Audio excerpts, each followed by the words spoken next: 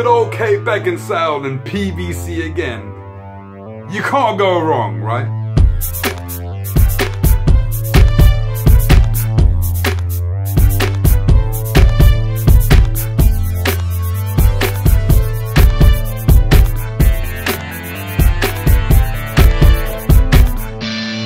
What's going on, people? It's your boy Bros Tax in this bitch. You already know. You already know. Now, I know I'm a bit late with this, but I only just got a chance to watch it. And I thought I'd do a review on it because a lot of people haven't seen this bitch yet. Kate Beckinsale, good lord, she ain't aged a day. She looks beautiful. Like PVC doing a thing. She A1 in this bitch. I'm so upset I didn't make her in my top 10. Your boy fucked up in this bitch. I apologize. Now, I saw this movie and I didn't have very high expectations of it. I keep it real with you. I didn't like the last one, although the 3D was very good in it. What was the last one? Was it Underworld Awakening? I don't know why I'm asking you a question like you can answer this shit. But in any case, it was alright. I just thought it was unnecessary. Just like this movie is unnecessary. See, I think they're trying too hard to kind of recapture the essence of Underworld. I think the first one was great. I even liked the one where they did the prequel. Underworld 2 and Underworld Awakening were both shitty movies. This one is better than Awakening, okay? It's got some of the elements which I liked about the first movie. But the movie's pointless in this bitch. Celine has hidden her daughter in this bitch. She doesn't even know where she is. She hidden her because, you know, her blood is the answer to ending the war or what have you. She's been excommunicated from the vampires. That's because obviously she killed Victor. Everyone's still pissed about that bullshit, so she excommunicated in this bitch. She Lone Ranger, along with that dude from Allegiant. You know which one, him. I know his name, Allegiant dude. She saved his life in the last one. And the werewolves hunting her down as well because they believe that she knows where her daughter is and stuff. So they're gonna hunt her down, find the daughter, get the blood, and do whatever the fuck it is they need to do, shit. Charles Dance is amazing in everything he does. From Game of Thrones to this. He's amazing in this. He's looking a bit older, like, though. A little bit more tired.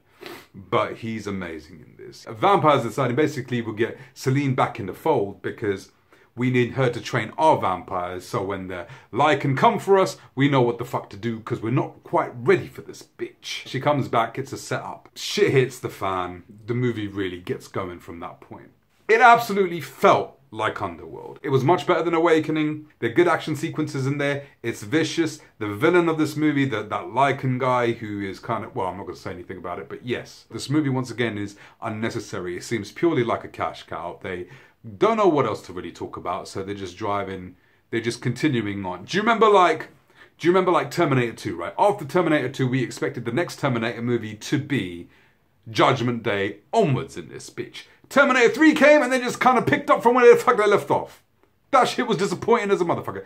This is how this movie feels. It's not as disappointing. Kate Beckinsale is playing a part well. She's older. She's tired of running. She's tired of fighting. You can just tell. Shit happens in this movie. Now, I'm telling you right now, there's definitely going to be another one of these movies. Definitely. And I hope they close the book on that bitch because I don't know how much more they can do. Action's great. Some of the characters do really stand out. They do.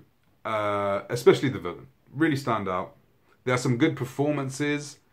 It's a little funny in parts.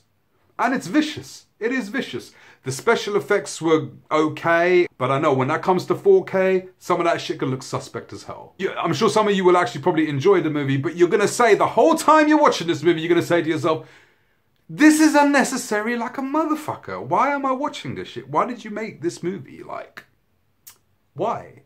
This whole movie is about getting from point A to point B. And in that time, how do I say this without giving so much away?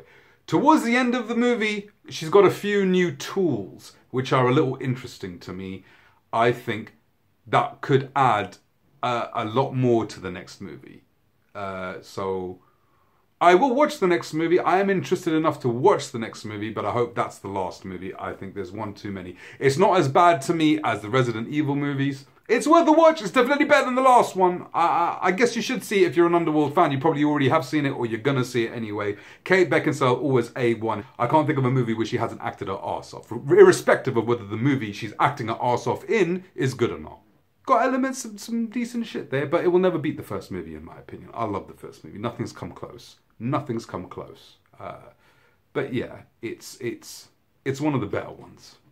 So watch it, guys, if you want. It's Kate Beckinsale anyway. How you gonna not watch Kate Beckinsale? Anyway, guys, look. Hope you liked this review. Tell me what your thoughts on the movie, if you watched it or not. I only got a chance to watch it recently, so for those of you who haven't or you were on the fence about it, now you know.